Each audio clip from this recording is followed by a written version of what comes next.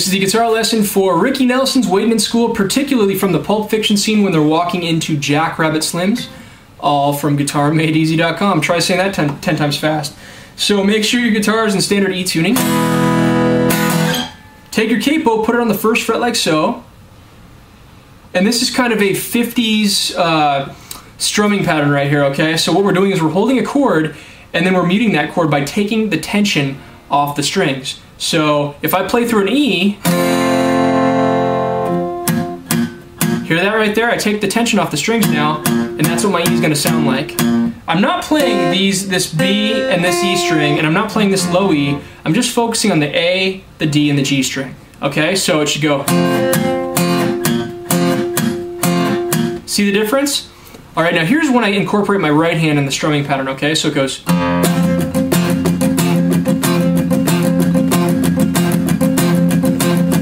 Slow it down for you so you can see it.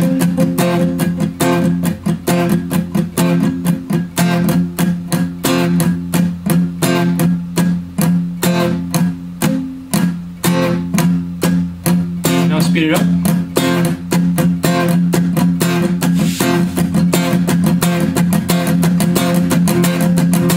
This is the verse. This is the majority of the song actually.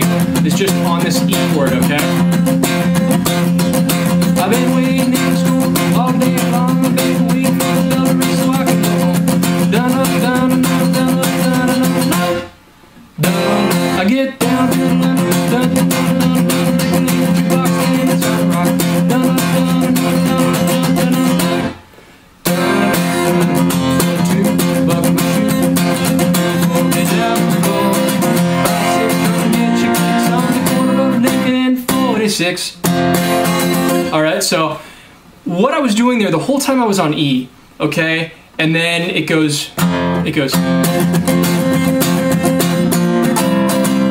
goes to A, and then to B, and then I go back into the E, A, B thing again. This time I strum all the way through it, so I go, and this is where it goes, 1, 2, buckle my shoe, 3, 4, hit, and then it goes to A, to B, and then that's, this part right here is where I strum all the way through it. So I go 5, 6, on the corner of Lincoln and 46, and then I go into the little, it's almost like an interlude, and it's basically Ricky Nelson is just jamming on this E chord, and he's taking his pinky and putting it on the 3rd fret E string, and then taking it off, and then putting it on the 2nd string, or I'm sorry, 2nd fret.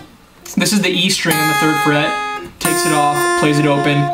2nd fret E string, takes it off, plays it open. So when you strum along with the entire chord and do that at the same time, this is what it sounds like.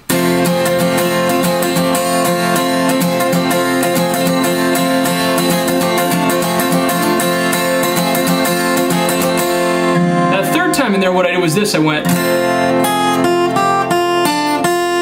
Alright, so 3rd fret E string, open 3rd fret E, open E string, 2nd fret E string, open E string, and then I go down to this B string on the 2nd fret, and then I do the open E string, and I do that again, so it's.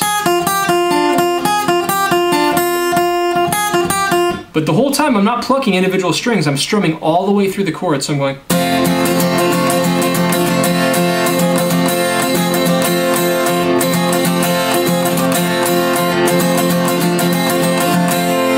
Not bad, okay? So that's the entire chord progression for the song, okay? It just basically stays on E, and then at various points it goes to A, and then to C. I'm sorry, not C, B. So A, B.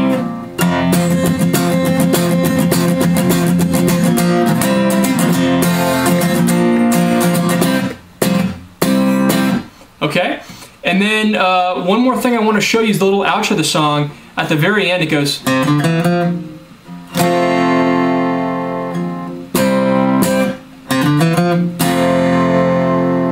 And that's in Pulp Fiction. That's how he ends the song. So all I'm doing there is right after that B, I go 3rd fret A string, 4th fret A string, and then 1st fret D string, and then I end on the E note on the 2nd fret D string, okay?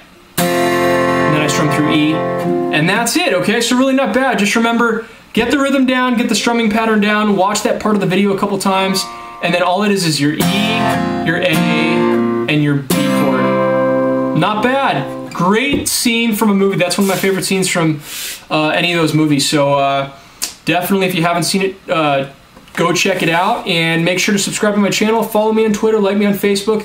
If you haven't already, go download my top secret guitar tips absolutely free from mysecretguitartips.com. And if you'd like me to teach you how to play guitar, please go to teachmeguitar.guitarmadeEZ.com and I will show you how. Alright guys, I will see you in the next guitar lesson. Thanks.